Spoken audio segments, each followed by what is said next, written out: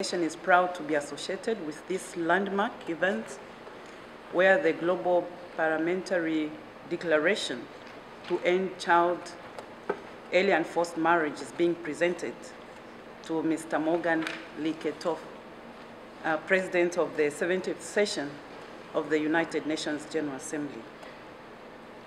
Child early and forced marriage is indeed a harmful practice which should be stopped anywhere, anytime, and everywhere where it is being practiced. The international community has come together in the General Assembly to condemn this practice in the General Assembly resolutions which Canada and Zambia presented during the 69th session of the United Nations General Assembly. Now it is the time for member states to take action and ensure speedy implementation of the various programs so as to ensure that we end this deadly and harmful practice.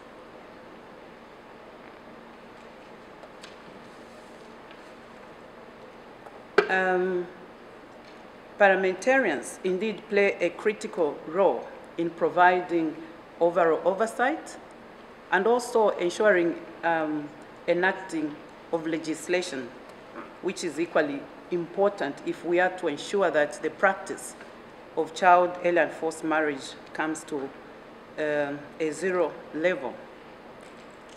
I'm glad to note that our parliament in Zambia has in recent past enacted a number of legislation and include the Anti-Gender-Based Violence Act and also the Education Act, which makes it an offense for any person, be it parents or anyone, to remove girls from school with the intention of marrying them.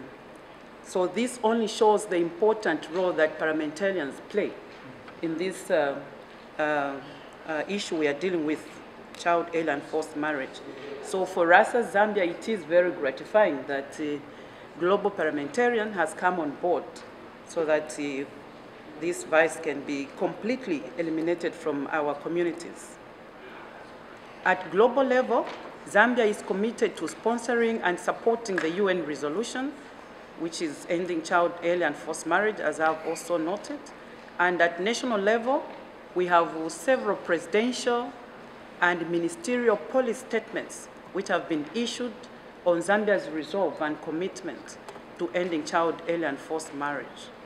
In ensuring that this momentum of commitment is sustained, Zambia, in collaboration with the Commission of the African Union, have pledged to host the first ever Girls Summit on ending child early and forced marriage in Africa in November this year.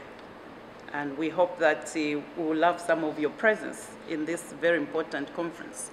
And one of the main objectives of this campaign is to secure and renew commitment from various stakeholders, particularly governments, to invest more in order to accelerate and end child marriages. In Zambia, again, I'm glad to note that all the stakeholders have come on board, including the traditional leadership, who have also pledged to ensure that any parent or anyone seeing removing girls from school are also punished in their chiefdoms. So that is also a plus to us. And you know the authority or the authorities that the local leadership command on their communities. So with their involvement, we are hoping that this vice can completely come to a halt. Child early and forced marriages practice. And we also hope that the partnership that we have galvanized at this level, global level, where we have the UN system, we have Canada, the government of Britain, Tanzania, Uganda, and many other countries that have come on board, we hope that our efforts will really come to fruition, even as we embark on implementing the 2030 Agenda for Sustainable Development. And so as I conclude my remarks, allow me once again to just reaffirm the Zambian government resolve and commitment to achieving zero tolerance to ending child early and forced marriages. With the adoption of the new Agenda for Sustainable Development, my government has continued to declare child early and forced marriage a zero tolerance to that act. We are also very grateful once more to the Parliamentarian for Global Action to join this partnership in taking action to ending child, early and forced marriage. I thank you for all your efforts. Thank you.